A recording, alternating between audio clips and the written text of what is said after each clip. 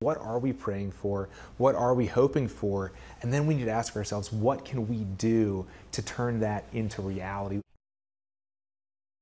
The backstory: Feigenbaum was a star football player at Georgetown University.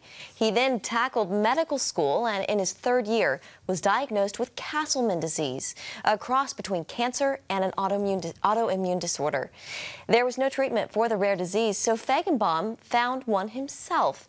After testing his own blood and lymph nodes for a year, he finally found a breakthrough by repurposing a drug already on the market.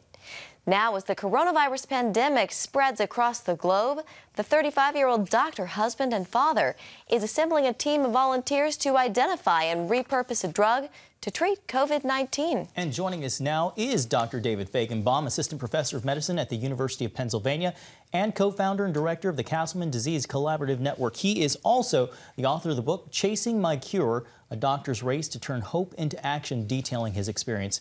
Dr. Feigenbaum, thank you so much for being with us. You were able to use crowdsourcing to find and fund a cure for your disease.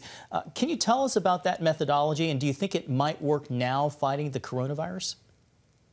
That's exactly right. Thank you so much for having me on today. Basically, we tried to get together the world's experts, physicians, researchers, patients to crowdsource the right ideas for what research needed to be done. And then once we did the research, we looked to try to find all of the drugs that already exist that could potentially be repurposed against Castleman disease, the disease that I'm battling. We're now trying to repeat the similar approach here against COVID-19. And importantly, as you mentioned, we've assembled a team that's going through the thousands of papers that have already been written about, as you mentioned earlier, over 100 drugs that have been tried against COVID-19.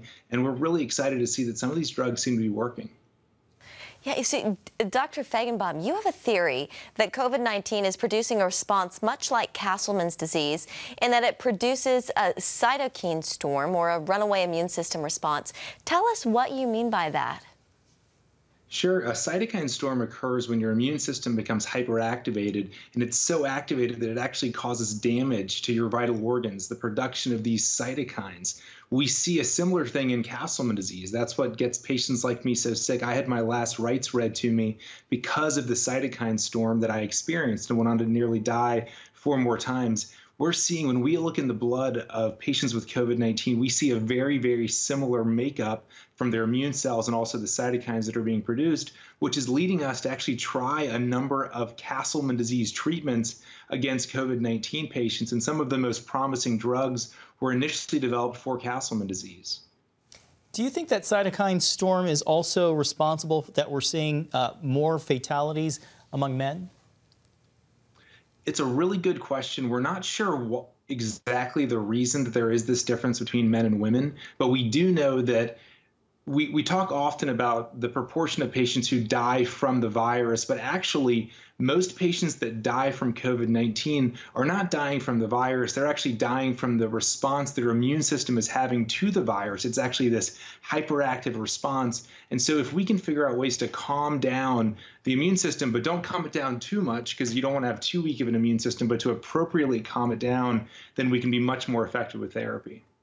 So your organization has researched thousands of papers and created a database from over 10,000 patients. So this next question might be a little bit unfair, but are there any specific drugs, Dr. Feigenbaum, you have already narrowed down as the most promising? You're right. It is an unfair question because, unfortunately, there isn't enough data. But this is where we are. We're in a situation where there isn't enough data. So maybe it is a fair question. We need to be asking these sort of questions. And as of right now, we've seen almost 150 different drugs have been given to patients with COVID-19. And thankfully, there are a few of them.